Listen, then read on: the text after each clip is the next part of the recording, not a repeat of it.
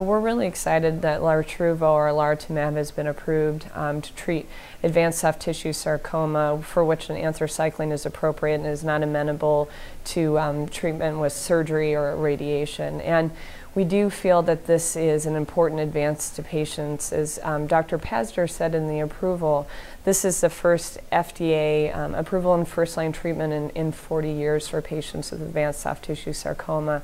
So this is an exciting treatment option and a major advance for the field. The approval that we have, as many people know that study sarcoma, but people who are less familiar with it probably don't know, but it's a very heterogeneous disease with over 50 subtypes. And the approval for Lartruvo is in advanced soft tissue sarcoma, so it's actually relatively broad and covers multiple subtypes within sarcoma.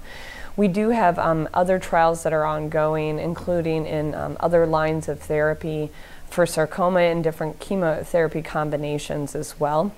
So understanding the disease, but again, it's in that broader subtype of advanced soft tissue sarcoma that we're thinking about. And then as we move forward with the drug, certainly sarcoma is a disease that also affects children. And so we have a phase 1b study that we've recently started that's in combination with different chemotherapies.